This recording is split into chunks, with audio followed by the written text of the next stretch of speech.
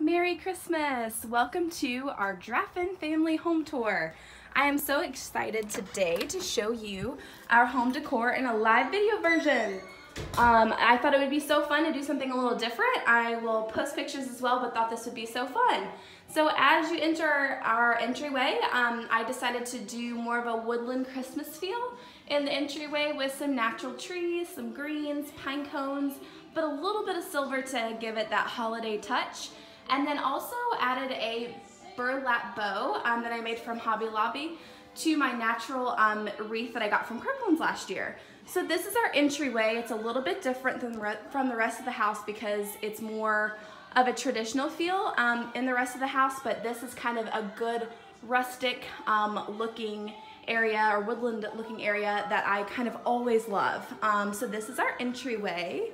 As you go to our living room, Paul's playing, he says hello. And I wanted to always, kind of get a good traditional Christmas feel with red, green, and white. And so that's exactly what I did this year.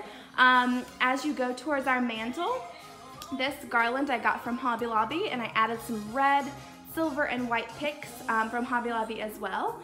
And then the stockings are new, they're from Target. I love, love, love the crochet detail in these red stockings. They have a little bit of specks of metallic silver. And so I love the red ones, but also gave it a pop with a white stocking as well for P for Paul. So we also got these wooden block stocking holders. Those are wooden trees and wooden blocks from Target as well in the dollar section. I couldn't believe it, so it was a good score there. But there is our mantle for Christmas with a fire going. Of course, that's always going in the fall and winter because I love it warm in here. Reed actually likes it about 58 degrees and I'm always freezing, so we compromised with fire this time, so that's good. I also went with a traditional tree as well. Actually, this tree we got last year at Hobby Lobby. It also already has the pine cones on the tree, which is kind of nice. So we really liked that, but then also added some white, red, and silver picks in the tree as well. I added some silver ornaments as a tree topper.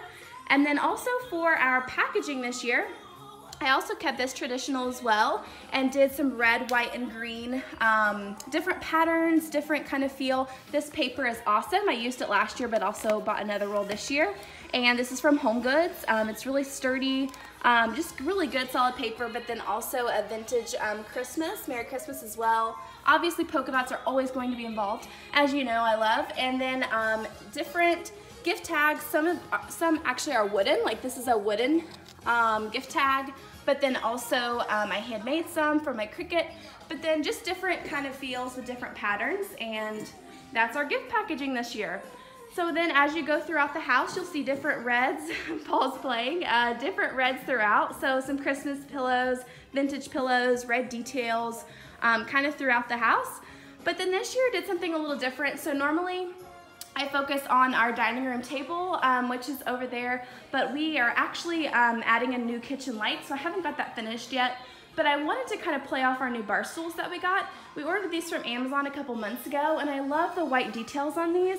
So I went ahead and actually just played off of the white bar stools for our bar area. So I got this plaid table runner at Home Goods, which is such a good deal. It was like $14.99. And then I found these napkins as well. They've kind of got a frayed edge, which is really nice. And then also the red, let me see, the little red napkin ring. I found those at Hobby Lobby as well. So this is kind of our bar stool area, which is so cute, and I just love how everything looks. And this is our holiday home decor, and I'm so glad that you were able to see it. And I'll be posting pictures as well, but I hope that you enjoyed my first video. As you know, I'm not a vlogger is what they call it, or an expert videographer, I guess you could say, but just my first video, and I thought it'd be so much fun if I shared our home decor this way as well. So Merry Christmas. Thank you for stopping in and watching my video. Thank you.